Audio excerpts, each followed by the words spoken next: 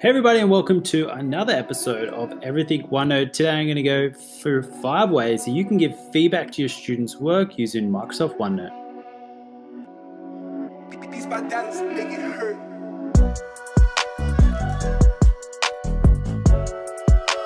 Alright, let's get straight into it. So the first one we're going to talk about is using the draw tool or just simply creating text containers in and around the student work. So I'm going to show you an example of where I've used my iPad to use the draw tool a little bit.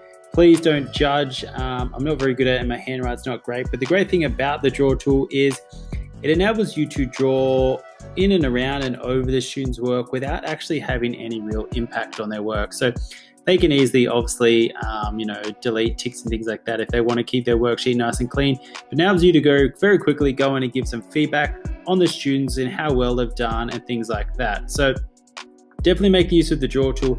And the other one is simply just using your text boxes or text containers. So whether it's underneath, to the side, wherever it is around the student's work, write in a few comments on how well they've done. And you can even set up some tables of things where you want the student to write, and you can even set up a table on the next.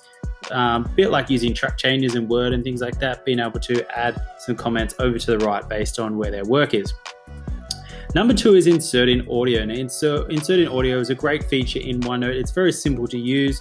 Hitting that insert button, choosing your audio recording, and wherever you're clicked on the page, that's going to start a recording. So it's a very quick and efficient way to give feedback to the students, as you can verbally say what you need to say a lot faster than you can type it or even draw it. So you can spend 10 to 20 seconds just saying, hey Johnny, make sure you fix up what you need to do in paragraph 3. You haven't given an example, things like that. It's very quick and easy to do that for the students. So you can do, multiple audios down your whole page based on how it is that the work is set out for the student.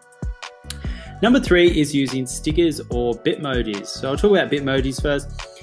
You can see I've got a couple here on my page, one of myself and Richo.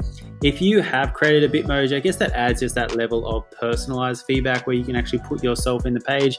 And whether it's, giving them like Richo's one, nice work, A+ kind of feedback, or there's a whole variation of Bitmojis. You can generally always find something that's relevant to what you want to say or what you want to give back to the students. And the other one is using your stickers. So again, we're on the insert option, and then if you hit stickers, that's going to give you a whole range of options. Now, some of them are quite interesting, but the ones you're probably going to go for any of them that have the little pencil style next to it.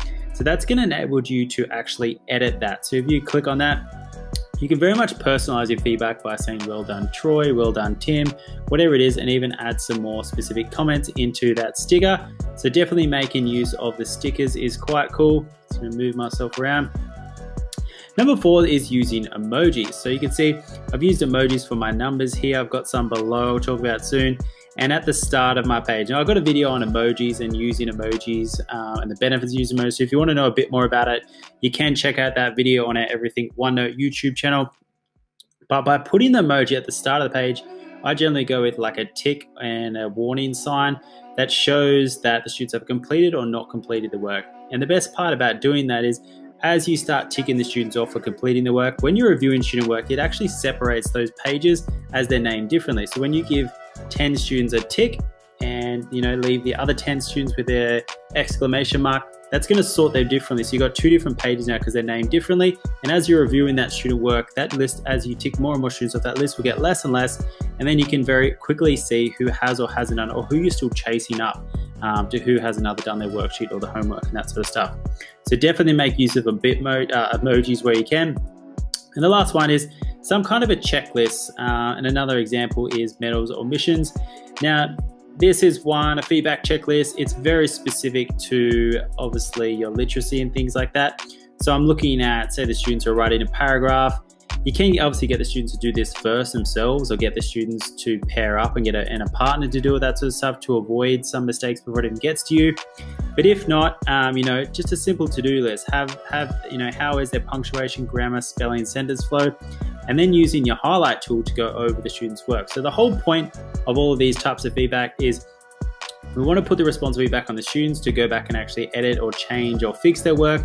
We don't want to write it for them. So we're doing things that sort of give them clues and ideas and things to fix and change without actually doing it for them. And that's obviously saves us time as well. And the last one is medals and missions. Often with feedback, we're looking for things they've either haven't done or not done correctly, things like that. And you might just give a tick for things they've done well, but really putting an emphasis on saying something positive or something good about their students' work. So that's what the medals is, things you did well, and making a list of things like love your example, that creates a really compelling argument. That's some really positive feedback on something good they've done. And then rather than, I guess, a negative approach of, what you've done wrong, things you can improve on and things you can get better at. So for example, you need to link your argument back to the question, that sort of stuff. So really trying to balance out that positive stuff with things you can get better at in giving feedback to our students. So there are 5 different ways of giving feedback to your students using Microsoft OneNote. Hey guys, if you enjoyed that video or took something out of it, hit the like button below. If you have any feedback, questions, or suggestions for upcoming videos, we'd love to hear from you in the comment section. And make sure you subscribe for all of our latest ideas, tips, and tricks on everything OneNote.